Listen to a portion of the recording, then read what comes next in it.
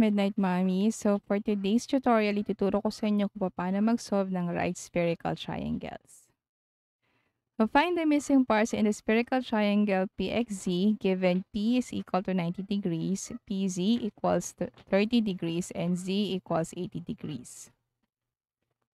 So yung first step na dapat natin gawin para mag-solve ng ganitong problem is dapat isulat muna natin yung ating mga given. Sinusulat ko muna yung angles at saka yung mga opposite sides niya. Dapat magkatapatan sila.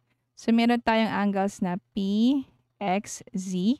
Yung sides natin will be X, Z, P, Z, and PX. Yan. So, ngayon, ilalagay na natin yung mga given. So, yung P natin is 90 degrees. Yung PZ natin is 30 degrees and yung Z natin is 80 degrees. So next step, i-identify natin kung saang quadrants natin makikita yung mga unknown values. So unknown natin tong XZ, itong X, at saka itong PX. So una natin titingnan yung mga based sa rule of quadrants. Sa rule of quadrants natin, meron tayong dalawang quadrants na tinatawag. Yung first quadrant at saka yung second quadrant. Sa first quadrant, yung mga angles na nandito, okay, usually yung mga values na nandito is less than 90 degrees. Kapag nasa quadrant 2 naman, ito naman yung mga values na greater than 90 degrees but less than 180 degrees. So, dalawang quadrants lang yung pag-uusapan natin, either first quadrant or second quadrant para sa right spherical triangles. So, sabi dun sa rule of quadrants, dapat yung mga magkatapatan na sides at saka angles, dapat nasa same quadrant lang sila. So, kung itong si angle PC is nasa 30 degrees, ibig sabihin nasa quadrant 1 siya kasi less than 90 degrees. So, sulat natin dito quadrant 1. So, dapat yung opposite angle niya, dapat nasa quadrant 1 din.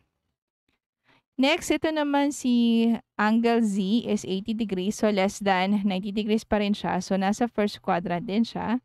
So, dapat itong opposite side niya na PX, dapat nasa first quadrant din. Na paano naman si XZ? So, paano natin malalaman kung nasa first or nasa second quadrant siya? So, titingnan natin dito yung values ng dalawang angles and yung dalawang sides. So, yung dalawang angles and dalawang sides, parehas silang nasa first quadrant.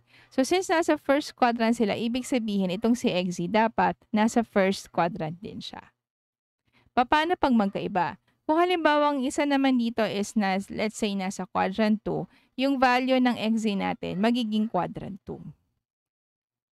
So now, i-drawing na natin yung ating Napier's pie. So based ito sa given natin, i-drawing natin yung ating Napier's pie. So again, pag gumagawa tayo ng Napier's pie, hindi natin isasama dito yung 90 degree angle. So nakalagay muna dito is yung ating hypotenuse. So ang hypotenuse natin is yung side na opposite sa 90 degree angle. So sa case na to, since P ang 90 degree angle, dapat yung XZ, ito yung ating hypotenuse. So, una natin ilalagay si XZ dito. Lalagyan natin siya ng bar. And then, yung dalawang angles. So, X bar at saka Z bar. Next, susunod naman yung sides. So, ito is PX. Ito naman is PZ. So, kung mapapansin niyo, may pattern na ako na meron akong pattern na nagawa dito, no? So, you can also do that. So, make sure lang na kabisado niyo kung paano gumawa ng Napier's pie kasi very critical to. So, kung medyo nalilito pa kayo dito, meron akong video dito sa link na to kung paano mag-drawing ng Napier's pie. So, pwede niyo panoorin yun before proceeding to this video. So, next step natin, identify natin yung ating mga given. So, ang given natin dito is yung Z and yung side PZ. So, since etong dalawa na to yung given, pinakamadali nating masosolve dito yung X bar. Kasi magiging opposite side siya. So, kung gagamitan natin ng Napier's first rule, sabi dun sa first rule is yung sign ng middle part.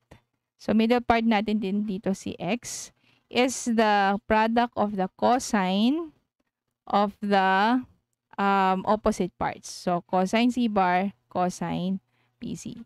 So, again, kung na medyo nalilito kayo dito, meron din akong tutorial video on how to derive Napier's equations. So, next one, tatanggalin natin yung mga bar. So, para matanggal yan, gagamitan natin siya ng cofunction. So, ang cofunction ng sine is cosine. Then, susulat na lang natin dito x. Cofunction ng cosine dito is sine. Kaya matatanggal na yung bar dun sa z. Pero dito hindi natin ito gagalawin kasi wala namang bar. So, magiging cosine pz.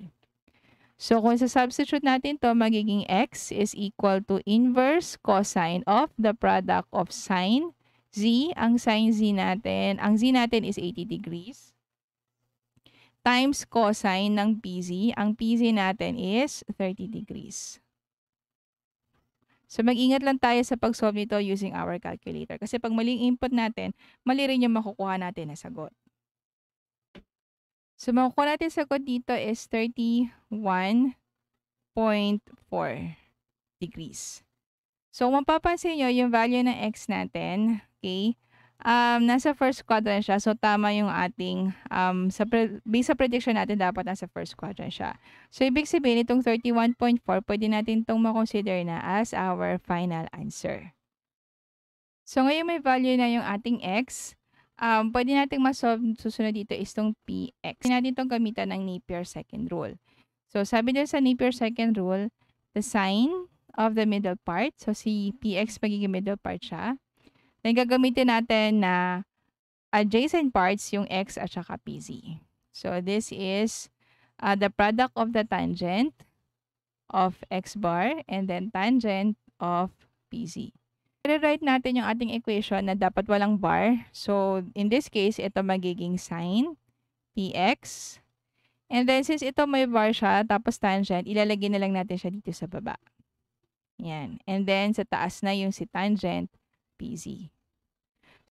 So, kung isosolve natin to, ito magiging px is equal to inverse sine of tangent pz. Ang pz natin is 30 degrees over tangent x na 31.4 degrees.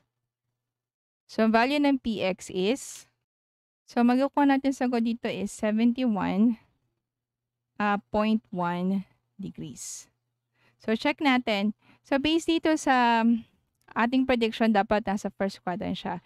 So, since yung 71.1 is less than 90 degrees, so ibig sabihin, this can be considered as our final answer.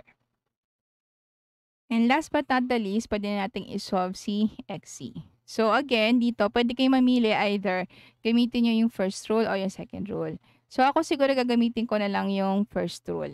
So, meron tayong sine xz bar is equal to cosine px cosine pz. So, tanggalin natin yung bar dito. Kaya ito magiging cosine xz is equal to cosine px cosine pz. So, kung sa-substitute natin to, xz is equal to the inverse cosine of px is 71.1 degrees times cosine of pz. Pz natin is 30 degrees.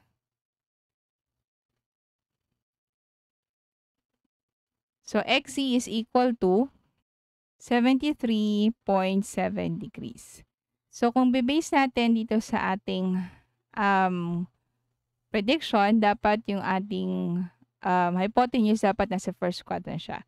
So, nakuha natin sagot is 73.7 degrees. So, therefore, this one can be considered as your final answer. So, next question siguro is, paano kapag hindi natin nakuha na value na angle is same lang sa first quadrant. So, pag gano'n, ang gagawin lang natin, ima-minus lang natin yung angle na makukuha natin sa 180 degrees para makuha natin yung tamang sagot.